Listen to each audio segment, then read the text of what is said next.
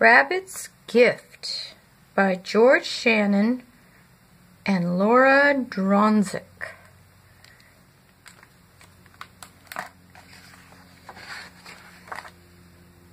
A fable from China.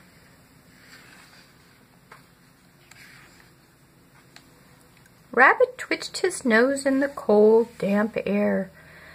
Time to find food. More snow was coming. Coming soon. He hopped and pawed through the field till he found a turnip, then a second one too.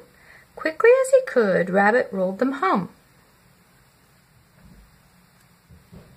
Down the hill, there's his front door. Rabbit grinned as he nibbled. A turnip always makes for a cozy meal. Warm and safe. He thought about Donkey alone on the hill and wondered if she'd found enough to eat.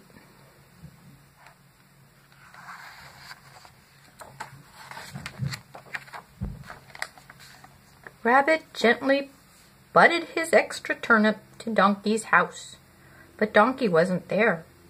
Rabbit left the turnip by the door, then hopped back home as his tracks disappeared in the falling snow.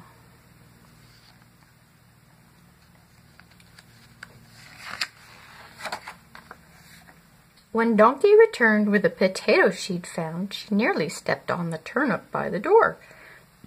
"Who could have left this nice surprise?" asked Donkey. "My potato is plenty for me. Goat's always hungry. I'll take this to him."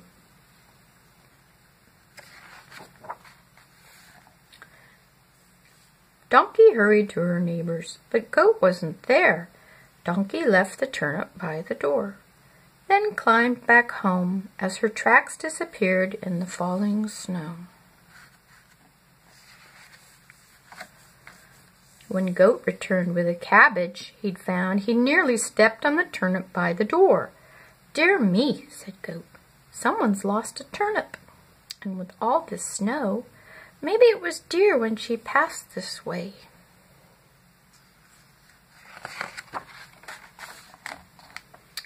Goat tucked his cabbage inside the door, then rolled the turnip around the bend to Deer's house.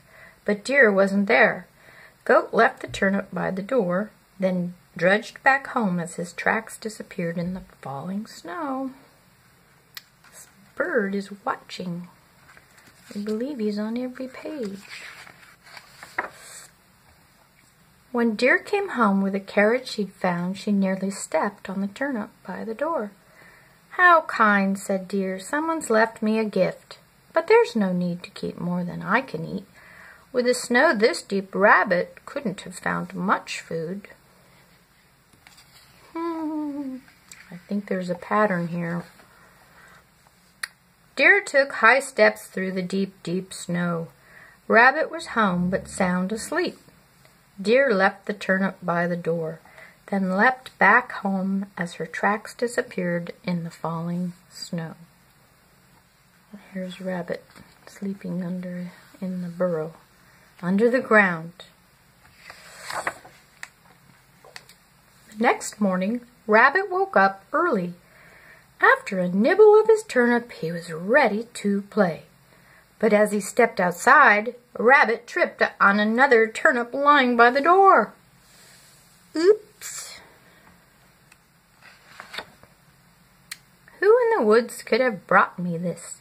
Rabbit looked for tracks, but the night's fresh snow had erased everything. I don't know who to thank. Then Rabbit slowly grinned. But I know just who to share it with.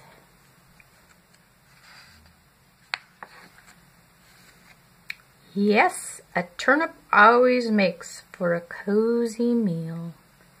And they have a little table from out of a tree. And they're all eating part of the turnip. What good friends they are.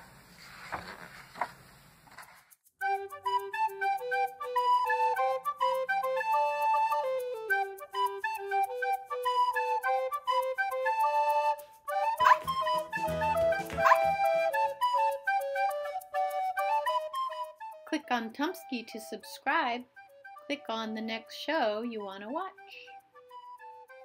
Please subscribe and give us a thumbs up. You can follow us on Facebook as well. Look under comments below. See you soon.